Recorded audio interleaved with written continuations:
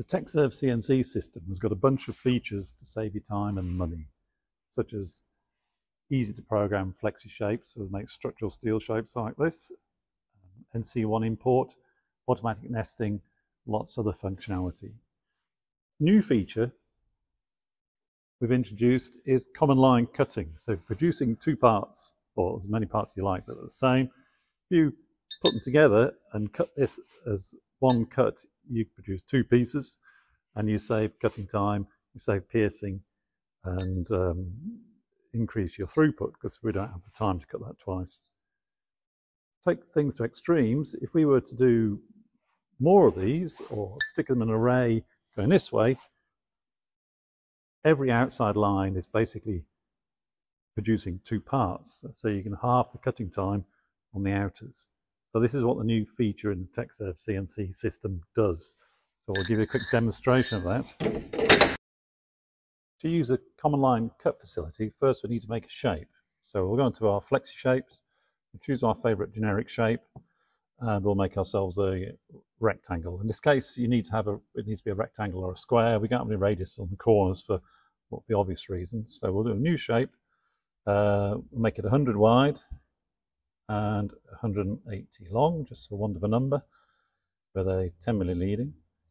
We'll add a cutout. We'll do a circle, 22 diameter, 50 across, and 30 up from this bottom corner here, 30.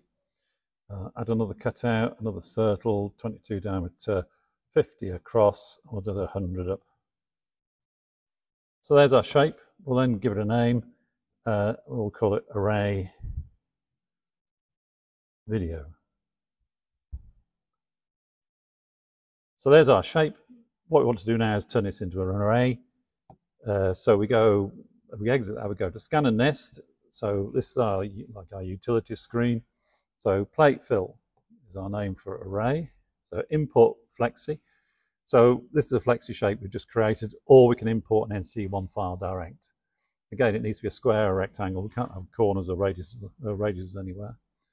Import flexi, most recent, so array video. So what we've done now is it's got a virtual plate in there, 800 by 1200. It's calculated the size of the component and it's fitted them in an array nest. It might be, if you've got longer parts, you might want to rotate them, cut them that way around. Choice is yours. What we need to do first really is measure our piece of plate and put some proper numbers in.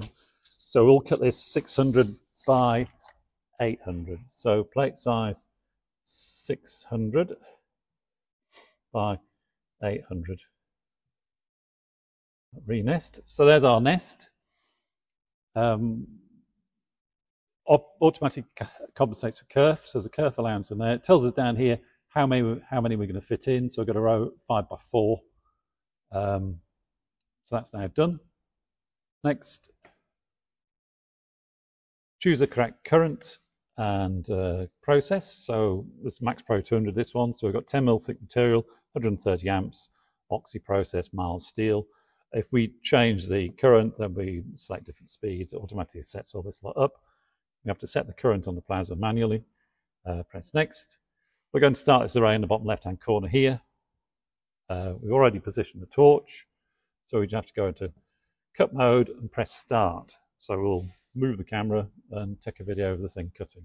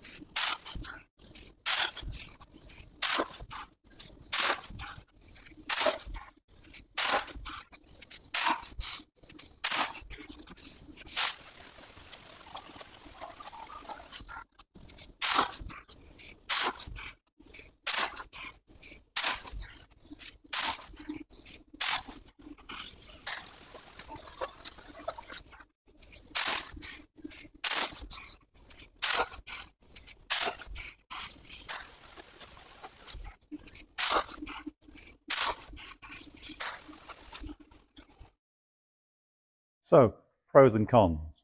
Pros, it's a lot quicker. Pros, there's absolute minimum amount of scrap.